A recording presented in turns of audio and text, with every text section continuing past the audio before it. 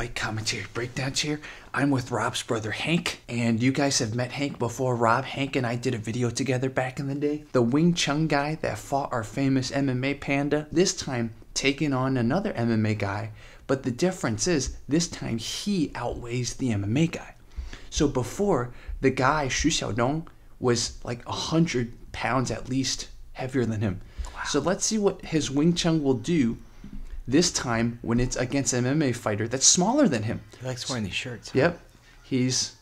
Has his Wing Chun stance out. MMA guy goes with a kick. Look at him. He's doing his rapid... Whoa. He's not guarding himself at all. Not at all. Not guarding himself at all. But he's trying to do the trapping, you see. He's in the range. He's doing the trapping. But my criticism of Wing Chun trapping is if you're in the trapping range, you might as well clinch, which is what the MMA fighter's doing. He's throwing elbows and trying to go in a clinch. So how many punches did he just take there without even dishing any back? Yeah. So guys, oh, great left. Like I said, he's trying to do trapping, but like you can't do trapping with the MMA fighters clinching you. Clinching is just superior to Wing Chun trapping. Where's the defense? Exactly. Hank's a Kaju Kembo fighter, by the way, guys. So Hank has a mixture of traditional MMA type of training, and there's a police siren going on outside, which I think is a foreshadowing of what we might see. He needs an ambulance after this. Yeah, exactly. Like, see, he's dropping his hands now because he's in that rhythm, right? He's trying to block the kick. Don't try to block a kick, check a kick, because that's what happens. Gone. Exactly. Down. Absolute goner. Look at this. Look at that. Well, he can't defend his chin when his hands are down. Yeah, when his by hands knees. are down. Exactly. Did the fighter come over and try to help him? Very good show of respect. They always say MMA fighters have no respect. Absolute respect right there. Well, you know, it also could have, like, probably maybe hurt him, so the ref was like, get off him, let me make sure that he's not gonna, like, you're not gonna, like, while he's knocked out, turn his neck the wrong way. But, exactly. Gosh, that was so predictable, that was so Jerry. predictable. I mean, it's just... Why did they even let that happen exactly. in the ring? Why did they even let this happen, man? Does he have a trainer? Does he have anyone responsible? He has, quote-unquote, a trainer who's a Wing Chun guy, but his trainer got defeated by a one-handed boxer. So I don't think his trainer... How did he pick his trainer? Yeah, I know. Why do you pick his trainer? Let me show you another angle of this fight. This is a pretty cool... It's like another angle. Maybe we'll spot some more things. So like this one's focused. A glutton for punishment, yeah, exactly. He can take hits, but why are you even holding your hands out like that? Oh, no. See, he's going in aggressive with those chain punches, but they do nothing. Yeah. Look at MMA guy. Every one of his hits counts. And then he's in that trapping range, but he's not pulling his hands back. Yeah, exactly. So you have no force, you have no momentum with any of those trapping hits you do to his face. Might as well be paying patty cake. Exactly. Might as well be paying patty cake with his face. And then you see, there we go. He eats elbows. You try to do your little patty cake, he will knee you and elbow you. I think that was 7 knees. Yeah, 7 knees. It's really cool to see it from this angle. Did the referee did he just walk away because he was just like... Yeah, he's like, I gotta recharge. Such a beat down on him. Yeah. He's like, okay, man, I'll give you a second to gather yourself.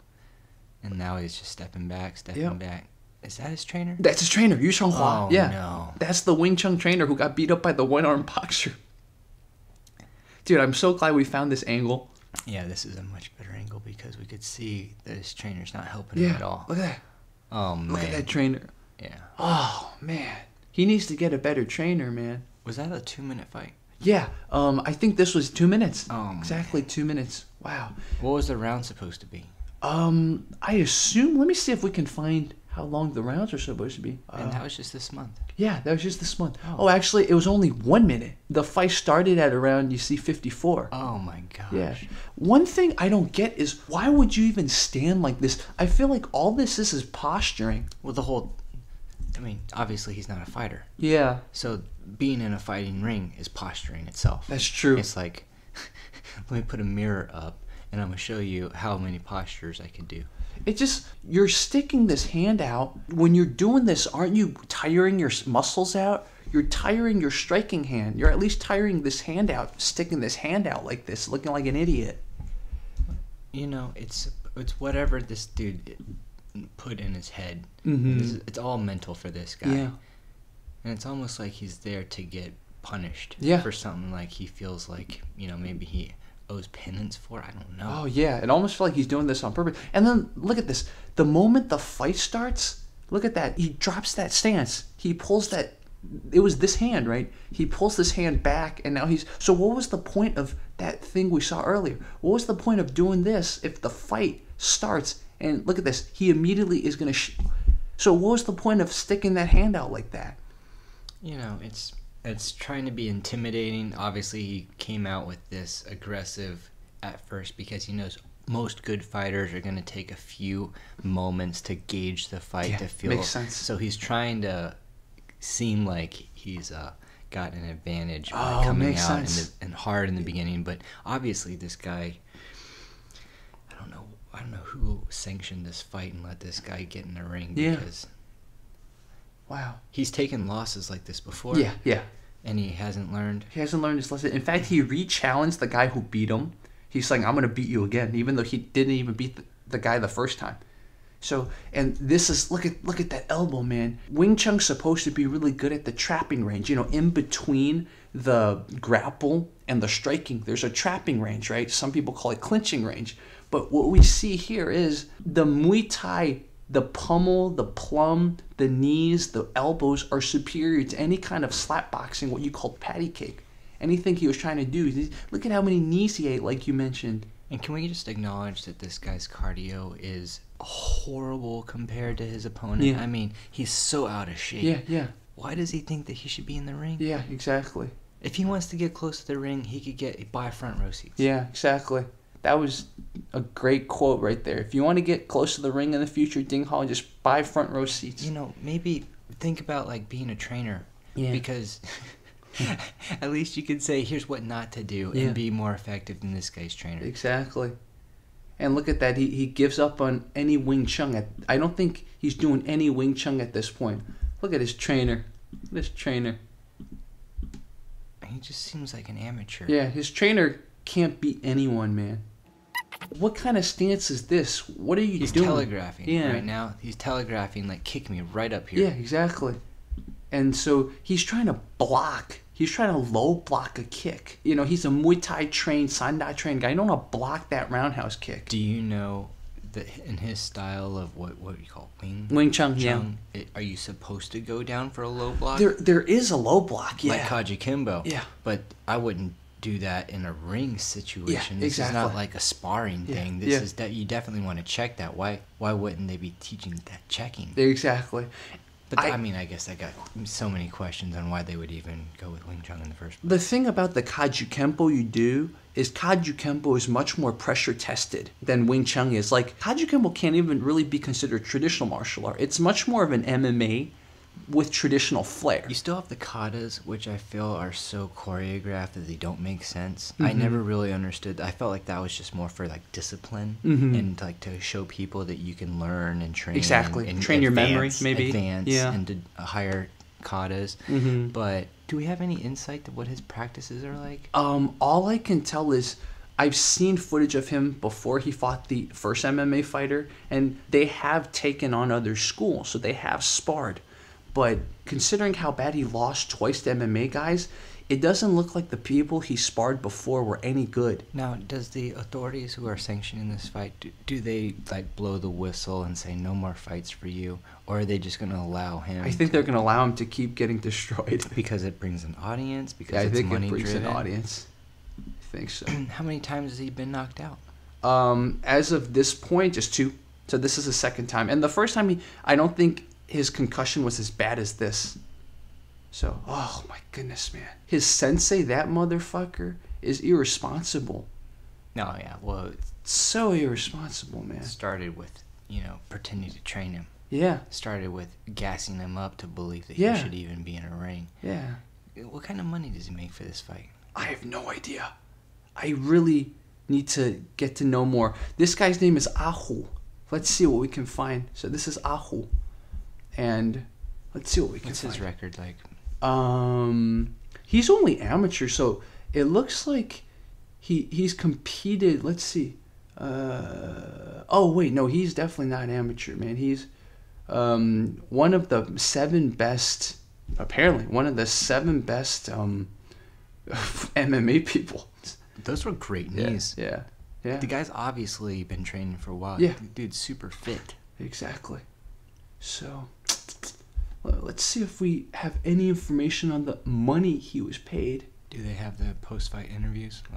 I think we will start seeing. This is breaking, so we will see them very soon. And guys, when we get the post-fight interviews, I will translate them like always. What I really saw from this was, like, just like he really tried some of the trapping stuff. This is the fight before? This is, it's the same fight, but just that the first angle we saw. See, he's trying all the Wing Chun stuff, and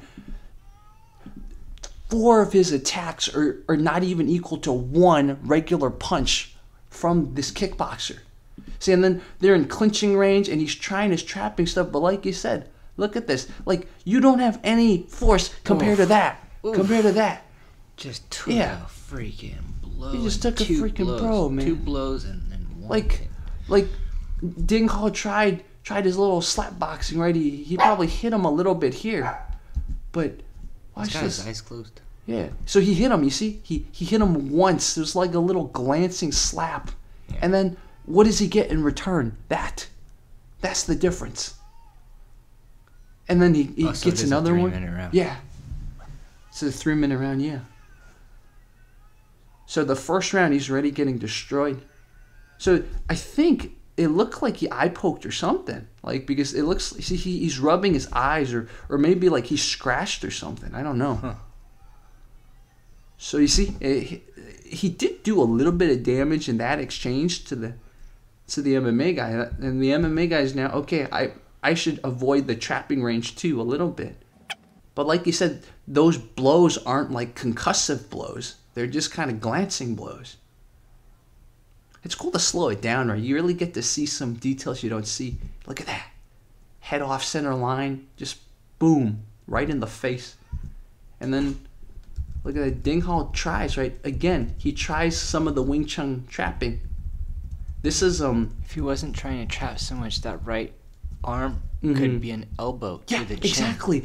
Like, this is one of my criticisms of the Wing Chun trapping. Instead of trapping, why don't you use it as an elbow? Opportunity cost, man. It is an opportunity cost. It's like exactly. You really are there for patty cakes. Like, look what he's doing. He's using his forearm. Like, it's an attack. When I took Kempo Lawson, it's like I've learned that attack in Kempo. It's like a block almost. Yeah, it's like you can lift the chin and hit downwards, but your opponent's reacting, right? So look at that.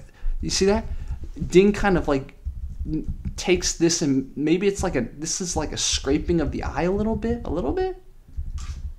So, and then it's so cool to slow it down, see some of the stuff Ding's trying to do, and then the problem is get like right into the knees. Yeah, exactly. You naturally, as a Thai-based trained fighter, like, he knows how to clinch, and now he's controlled you. Oh my goodness, this is gonna just. Oh my god. Right. And he actually kind of, this one misses, this one grazes, but the next one definitely hits. Look at that. This is like this one. So this is a punch right here. Now he's like, now I'm gonna go start going to the knees. And then you're right. This is when he goes for the knees. He missed that. Yeah. First. And this is 1 knee. You counted 7, I think. So 2 knees, and then 3 knee, and all of them hit, man. Right. And then 4 knee. Definitely 5 knee. Oh man. That was a good connect. 6. This one I don't think connected, but 6 knee. Maybe it did. I think this one was a kick. Right. I think it was a kick. Like a kick to the torso. Kick to the torso. So 5 plus kick. Yeah, 5 plus kick. Wow. So, and that's why, like you said, he was like, he backed up. He's like, okay, I'm going to take a break from getting destroyed. Yeah. Why did Prize Fighter give him so much time, man? He just kind of like gave him a few too many seconds. You're right. Like the MMA guy could have ended it right there. Yeah. Yeah. But I guess he's just putting a little bit more fear into him. Yeah. Yeah. Like, hey, man, you just took some serious damage. Yeah. But it's like they're friends or something. Yeah, exactly. Doesn't it feel like they're friends? It does feel like there was an agreement, like, okay, let's try to drag this at least a minute. Like, you see, they drag this a minute, you see. That's hilarious. And then here's what we're gonna see. This MMA fighter does the brilliant thing. He keeps low kicking, right? Well, and then it makes him lower hands. Right. So that was the second, and then third. Right. See, Ding and Hao's, now he's gonna go with the right kick. And another one. That's the fourth. It gets him in a rhythm. And look at that. Up. And then the Gone. right. Yeah. Look at that. Wow. We learned so many lessons in this, man. Like, getting people in a rhythm is so effective. Right. And as the other side, when people are trying to get you in a rhythm, make sure you realize, okay, probably he's not going to continue doing this. Exactly. Right. Exactly. It's definitely set him, and he learned really quick. Yeah. I missed with that hook, so I'm gonna go in with some knees. Yeah. Yeah. Wow. So guys, this MMA fighter right here took on 2 more Kung Fu guys. So we will find that later. I can't wait to see a real fighting. Yeah. When I find another one, I will bring Hank back, and then we will watch another one. This is so much fun. This is fun. This man. is great. I love this. Yeah, channel. I'm so glad to have Hank back. Last time we did the video was in 2016, I think. Wow. So yeah, it's Hank's. Yeah, it's been 3 years. Dude, I love it. Even though Rob's been on this channel so much, but you guys know Hank's busy. He's the Nature's Wild Berry guy. I'm on the berry right now. You're on the berry. That's amazing. So guys, I will link Nature's Wild Berry too. You can actually use Jerry as a discount code. So guys, fight commentary breakdowns out. Leave your comments below. Let us know what you think, and go check out the original links if you don't want our analysis and critique. All right, talk to you guys soon.